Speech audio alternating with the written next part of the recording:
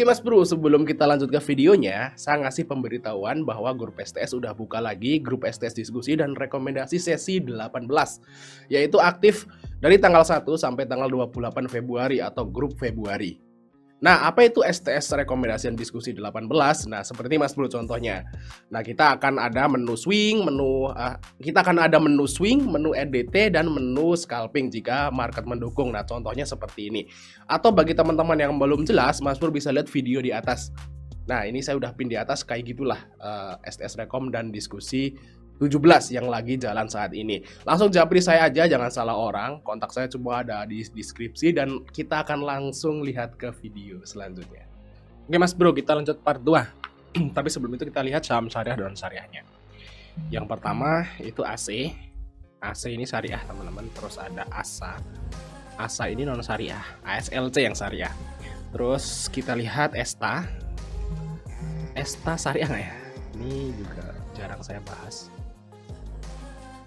ESTA nggak syariah karena dia hotel.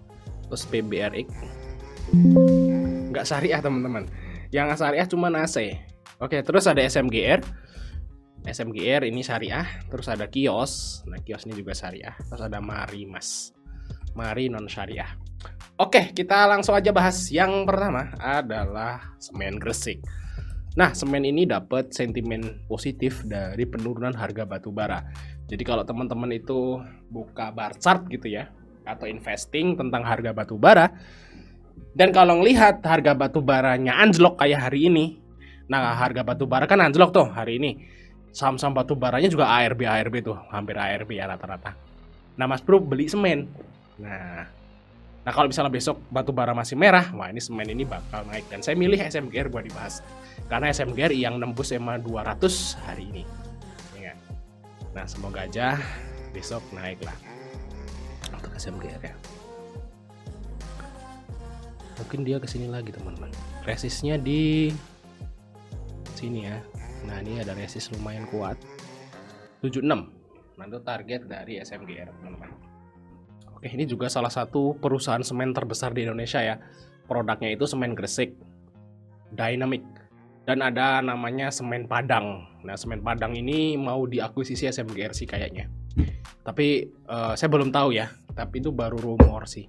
Kalau emang bener berarti gede banget nih SMGR. Semen Indonesia teman-teman. Kita lihat fundamentalnya juga bagus ya. PBV masih 1 kali, profitnya naik lumayan, equity-nya juga naik. Mantap fundamentalnya dan masih murah juga sih untuk valuasi. Karena PBV sekarang 1,0. Biasanya dijual 1,2 yang terendah. Berarti masih kemungkinan potensi naik lagi SMGR teman-teman. Target swing ya mungkin ada resist di 7.600. Kalau misalnya jebol targetnya ke 810. Oke, untuk SMGR kita lihat brokernya. BK yang masuk teman-teman. BK di 727 di 7.300 lah ya.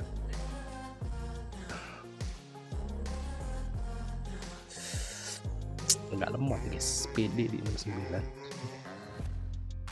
Oke, kita lihat fundamentalnya masuk, brokernya juga oke di HKBK hari ini. Ada ZP di 71, AK di 7.000, rata-rata ternyata top bayarnya di bawah teman-teman. Dan mereka masih hold, berarti is oke lah ya, masih mungkin mereka masih percaya bahwa SMGR masih naik ya. Bagi teman ikut SMGR bisa ambil 7.300, 7.325. Nah TP-nya maybe di 76 lah ya. Semoga aja besok SMGR bisa naik sampai 76, atau misalnya TP-TP dikit ya monggo gitu. Oke, kita lanjut kios.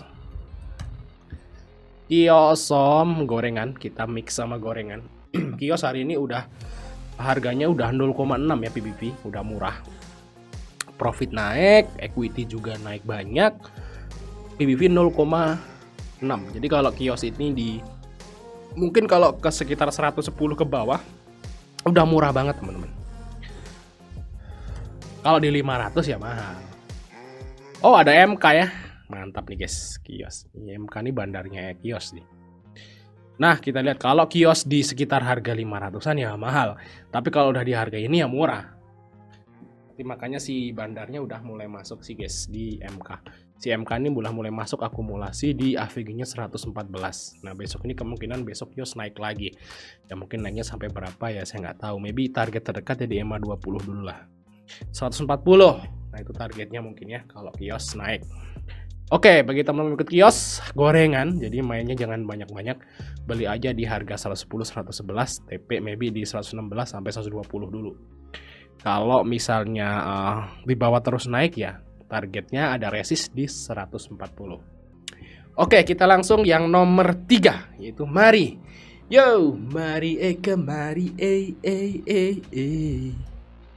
hey kawan. Semua di sini hey. Dan ini mari ini kayaknya nih ya, kayaknya. Ini kan udah setwist nih.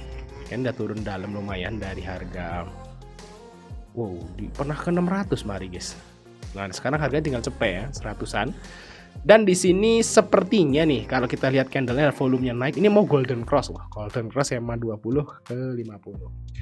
Dan biasanya kalau saham-saham yang mau golden cross di sini setelah dia itu turun dalam, mungkin aja ke EMA 200 lagi. Wah, Eden ya. Wow, 180 teman-teman. Nah, tapi ya sebelum ke situ ada resist juga di sini teman-teman. Nah, ini ada resist juga di sekitar 150 lah. Nah, ada resistnya di 150. Oke, jadi kalau misalnya nih ya si mari ini, jadi target-targetnya seperti ini ya saya kasih ya. Target resistnya kalau naik ke 150 jebol 163, jebol 180. Nah, itu target-target dari mari. Kita lihat mari dulu. Set.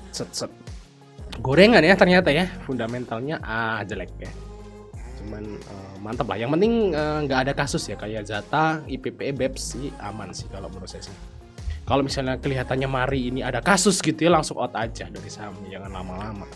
Tapi sejauh yang saya tahu nggak ada kasus di saham mari. Oke, kita lihat di sini ada LG. Dia masuk di 1139. Tadi sempat nyentuh ke 143 loh. Lumayan ternyata. Siapa yang di bawah? Nah, di sini ada AO di 131. Dia masih hold ya. Dia juga belum bisa jualan maybe. Kita lihat lebih lama lagi dari awal tahun maybe. Nah, penasaran guys. Penasaran nih karena mungkin mau TikTok besok di mari. Menarik nih karena hijau di atas garis EMA 50. Kalau dia sekali golden cross nih mantap ini. Jadi kalau ada golden cross seperti ini pasti banyak orang-orang yang dapat sinyal in di mari. Makanya kita duluan aja. Oke. Lama banget teman-teman. Cepetan. Ya, lama. Oke lah, jadi istilahnya potensi kalau untuk mari. Ya, tapi ini saham gorengan Mas harus hati-hati. Bisa ambil di 138, 139 tentunya. Untuk TP-nya maybe di sekitar tadi sampai 143 ya. 143 lah. Ya, targetnya sampai 150. Kalau hijau lumayan bisa sampai 150 nih, guys. Mungkin ya besok, tapi coba kita lihat besok ya di mari. Oke, mungkin itu aja yang Mas dari kita. Jangan lupa untuk like dan subscribe. Sampai ketemu di video berikutnya.